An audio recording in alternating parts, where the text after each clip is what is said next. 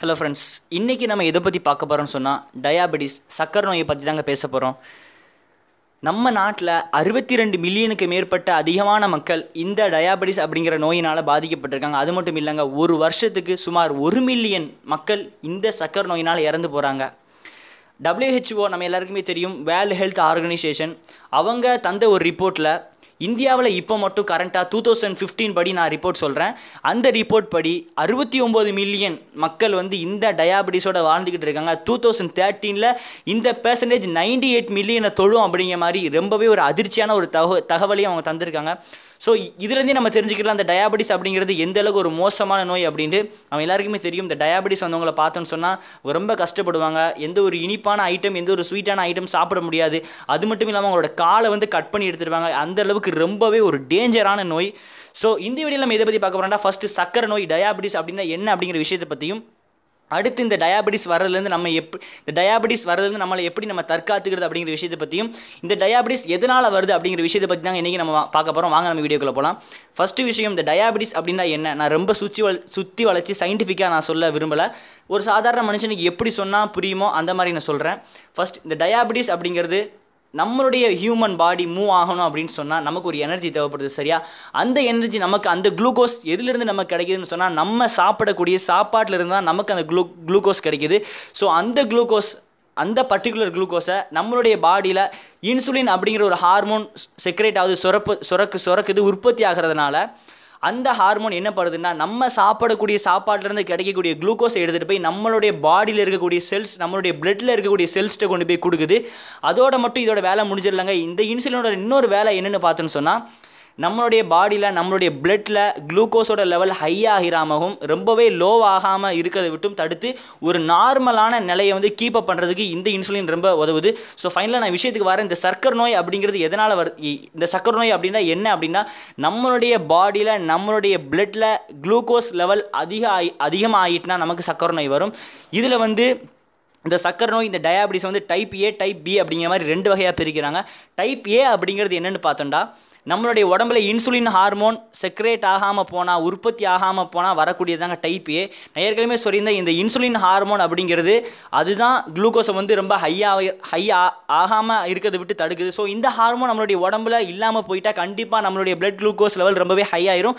So இது type A. Type பிங்கிறது அவங்களுக்கு இன்சுலின் ஹார்மோன் இருக்கும், ஆனால் அந்த செல்ஸ்லாம் இந்த இன்சுலின் ஹார்மோனுக்கு ரெஸ்பாண்ட் பண்ணாது, ஏற்றுக்கிறாது. ஸோ இதனால் வரக்கூடியதாங்க டைப் பி.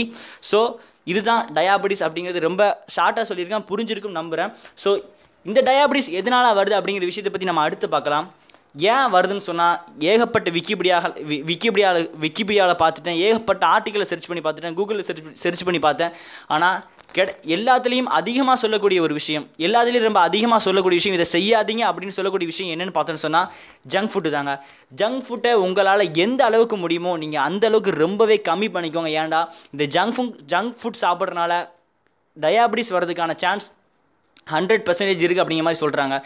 அளவுக்கு மிஞ்சினால் அமிர்தமும் நஞ்சு. ஸோ உங்களால் முடிஞ்ச அளவுக்கு நீங்கள் உங்களுடைய வாழ்க்கையில் ஜங்க் ஃபுட் சாப்பிட்றத விட்டு தடுத்துக்கோங்க. இப்போ இந்த உலகத்தில் எங்கே இந்த டயாபெட்டிஸ் ரொம்ப அதிகமாக இருக்குதுன்னு பார்த்தோன்னு சொன்னால், ஃபஸ்ட்டு டெவலப்பான கண்ட்ரிஸ் தாங்க. அதாவது ஜங்க் ஃபுட் அதிகமாக யூஸ் பண்ணக்கூடிய கண்ட்ரீஸில் தான் இந்த டயாபெட்டிஸ் ரொம்பவே அதிகமாக இருக்குது. ரெண்டாவது எங்கே கொஞ்சம் கம்மியாக இருக்குன்னு பார்த்தா, நம்மள இந்தியா, ஸ்ரீலங்கா, மெக்சிகோ இந்த மாதிரி ஒரு சாதாரண நாடு, அதாவது வளர்ச்சி அடைஞ்சு வந்துக்கிட்டு இருக்கக்கூடிய நாடுகள், டெவலப் ஆகிக்கிட்டு இருக்கக்கூடிய நாடுகள், இந்த மாதிரி நாட்டில் அதோட கொஞ்சம் வீரியம் கொஞ்சம் கம்மியாக இருக்குது. எங்கே சக்கரை நோய் ரொம்பவே அறவே இல்லை, ரொம்ப கம்மியாக இருக்குன்னு பார்த்தா, சாப்பிடவே வழி இல்லாமல் இருக்கக்கூடிய இந்த சோமாலியா, இவங்களாம் ஜங்க் ஃபுட்டை நினச்சி கூட பார்க்க மாட்டாங்க. ஸோ எந்த இடத்துல ஜங்க் ஃபுட் ரொம்ப கம்மியாக யூஸ் பண்ணுறாங்க, கம்மியாக சாப்பிட்றாங்களோ அந்த மாதிரி இடத்துல ஃபுல்லாக அந்த டயாபெட்டிஸ் அப்படிங்கிற சக்கரை நோய் ரொம்பவே கம்மியாக இருக்குது. டெவலப்பான கண்ட்ரிஸ் எங்கே ஜங்க் ஃபுட் அதிகமாக யூஸ் பண்ணுறாங்களோ, எங்கே ஜங்க் ஃபுட் அதிகமாக சாப்பிட்றாங்களோ அந்த மாதிரி இடத்துல ஃபுல்லாக அந்த டயாபெட்டிஸ் ரொம்பவே அதிகமாக இருக்குது. ஸோ உங்களால் முடிஞ்ச அளவுக்கு நீங்கள் ஜங்க் ஃபுட் சாப்பிட்றத தடுத்துக்கோங்க அப்படிங்கிறத நான் உங்கள்கிட்ட ஒரு ஹம்பிளான ரிக்வெஸ்ட்டாக வச்சுக்கிறேன். ரெண்டாவது அதிகமாக சொல்லக்கூடிய ரீசன் என்னென்னு பார்த்தோன்னு சொன்னால், சுகரி பேவரேஜ். நம்ம எல்லாருக்குமே தெரியும், நம்மகிட்ட ரொம்ப அதிகமாக அந்த பழக்கம் இருக்குங்க. சுகரி பேவரேஜ் அப்படின்னா வேறு ஒன்றும் இல்லைங்க, இந்த கோக், பெப்சி இந்த மாதிரி ஐட்டம் தான் சொல்கிறேன். இதை நான் உங்களை குடிக்கவே வேணான்னு சொல்லலை. கண்டிப்பாக எல்லோரும் ஆசைப்பட்டு குடிப்போம். ஸோ ஆனால் எப்போவுமே குடிக்காதீங்க, முடிஞ்ச அளவு கண்ட்ரோல் பண்ணிக்கோங்க. எப்போவாவது எங்கேயாவது ஃபங்க்ஷன் போகிறீங்கன்னா அந்த மாதிரி இடத்துல நீங்கள் குடிச்சிக்கோங்க. ஆனால் நீங்கள் இந்த மாதிரி ஐட்டம்ஸ் சுகரி பேவரேஜ் குடிக்கிறத நீங்கள் வந்து உங்களுடைய வழக்கமாக ஆக்கிக்கிறாதீங்க. இதனால் உங்களுக்கு டயாபெட்டிஸ் வரதுக்கான சான்ஸ் ஏகப்பட்டது இருக்குது. ஸோ உங்களால் முடிஞ்ச அளவுக்கு நீங்கள் இந்த மாதிரி சுகரி பேவரேஜ் சாப்பிட்றத விட்டுட்டு தடுத்துக்கோங்க. அடுத்து மூணாவதாக என்ன ரீசன் அப்படின்னு பார்த்தோன்னு சொன்னால், இந்த ஒயிட் ரைஸ், இந்த அரிசி சாப்பாடு சாதம் சாப்பிடலாங்க. ஆனால் 3 வேளையும் சாப்பிட்டோன்னு சொன்னால், காலையில் மதியம் இரவு இந்த மாதிரி 3 வேளையும் நம்ம சாப்பிட்டோன்னு சொன்னால் நமக்கு டயாபெட்டிஸ் வரதுக்கான சான்ஸ் ஏகப்பட்டது இருக்குது. ஸோ இந்த 3 விஷயத்தை உங்களோட வாழ்க்கையில் ஒரு லிமிட்டாக வச்சுக்கோங்க. அளவுக்கு மிஞ்சினால் அமிர்தமும் நஞ்சு. ஒரு மீடியமான லெவலில் கண்டினியூ பண்ணிக்கிட்டே வந்தீங்கன்னு சொன்னால், நீங்கள் சாகிற வரைக்கும் கோக் குடிக்கலாம், நீங்கள் சாகிற வரைக்கும் ஜங்க் ஃபுட் சாப்பிட்லாம், சாகிற வரைக்கும் நீங்கள் வந்து சாதம் சாப்பிட்லாம். இல்லை இந்த ஏஜ்லேயே நீங்கள் ரொம்ப அதிகமாக சாப்பிட்டு பழகிண்டா ஒரு குறிப்பிட்ட ஏஜுக்கு அப்புறம் உங்களால் இந்த கோக் குடிக்க முடியாமலே போயிடும், இந்த ஜங்க் ஃபுட் சாப்பிட முடியாமலே போயிடும். ஏன்னு சொன்னால் உங்களுக்கு டயாபெட்டிஸ் வந்துடும். டயாபெட்டிஸ் வந்ததுக்கப்புறம் அந்த ஐட்டத்தை நீங்கள் தொடக்கூட முடியாது, உங்கள் உயிருக்கே ரொம்ப டேஞ்சர் ஆகும். ஸோ நீங்கள் சாகிற வரைக்கும் இந்த மாதிரி ஐட்டம்ஸ்லாம் சாப்பிடணும் அப்படின்னு ஆசைப்படுங்கன்னு சொன்னால் உங்களுடைய வாழ்க்கையில் நீங்கள் இதை முடிஞ்ச அளவுக்கு கம்மி பண்ணிக்கோங்க.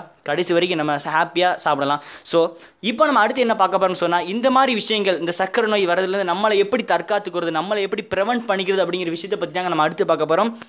எல்லா டாக்டர்ஸ் எல்லா ஆர்டிக்கலும் சொல்லக்கூடிய ஒரே காமனான விஷயங்க, உங்களுடைய வெயிட்டை நார்மலாக வச்சுக்கோங்க, பேட் ஃபேட் போட விடாதீங்க.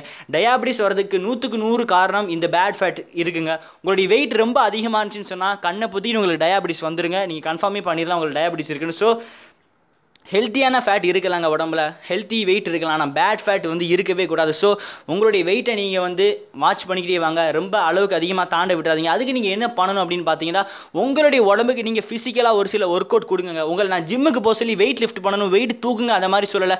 வேலை பாருங்கள், உங்களுடைய பாடியை வந்து மூவ்மெண்ட் கொடுத்துக்கிட்டே இருங்க, ஒரே இடத்துல உட்காந்தே இருக்காதீங்க. இதனால் உங்களுக்கு ஒரே இடத்துல நீங்கள் உட்காந்துக்கிட்டே இருந்தீங்கன்னு சொன்னால் உங்களுக்கு கண்டிப்பாக வெயிட் போடும். இன்றைக்கி நம்ம நிறைய பேரை பார்க்குறோம், பணம் சம்பாதிக்கணும் அப்படிங்கிறதுக்காண்டி, ஸ்கில்ஸை கற்றுக்கிறோம் அப்படிங்கிறதுக்காண்டி ஒரே இடத்துல உட்காந்துக்கிட்டே இருக்காங்க. ஆனால் உங்கள்கிட்ட நான் சொல்ல ஆசைப்படுற ஒரு விஷயம், நீங்கள் பணம் சம்பாதிச்சதுக்கு அப்புறம் நீங்கள் ஹாப்பியாக இருக்கணும்டா, உங்களுக்கு ஹெல்த் ஹாப்பியாக இருக்கணுங்க. நீங்கள் எவ்வளோ தான் உங்கள்கிட்ட கோடியாக பணம் இருந்தாலும் சரி, உங்கள்கிட்ட ஹெல்த் இல்லைன்னு சொன்னால் அதை நீங்கள் என்ஜாயே பண்ண முடியாது. நீங்கள் யோசிச்சு பாருங்கள், நீங்கள் வந்து பல கோடி சம்பாதிக்கிறதுக்காண்டி உங்களோட ஃபிசிக்கை நீங்கள் கண்டுக்கிறாமல், உங்களுடைய ஆரோக்கியத்தை கண்டுக்கிறாமல் நீங்கள் எவ்வளவோ ஒர்க் பண்ணுறீங்க.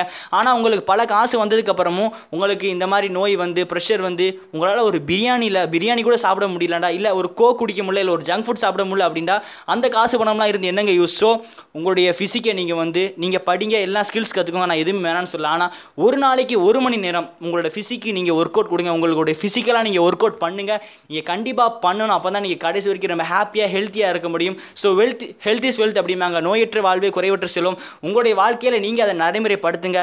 இந்த விஷயம் தாங்க, நீங்கள் டயாபெட்டிஸ் வரதை விட்டு நீங்கள் உங்களை தற்காத்துக்கிறோன்னு சொன்னால் நீங்கள் ஒர்க் அவுட் பண்ணுங்கள், உங்களுடைய ஃபிட்னஸை பார்த்துக்கோங்க, உங்களுடைய ஹெல்த்தை பார்த்துக்கோங்க. உங்களுடைய வெயிட் அதிகமாக போடுறதை விட்டு நீங்கள் நீங்களே தடுத்துக்கோங்க. உங்களுக்கு இந்த வீடியோ பிடிச்சிருந்துச்சின்னு சொன்னால் நீங்கள் வந்து நம்மளோட சேனலை சப்ஸ்கிரைப் பண்ணுறது மூலமாக நம்ம அடுத்தடுத்து போஸ்ட் பண்ணக்கூடிய எல்லா வீடியோஸும் உங்களை வந்து சேரும். அது வரைக்கும் லவ் யூ ஆல், பாய்.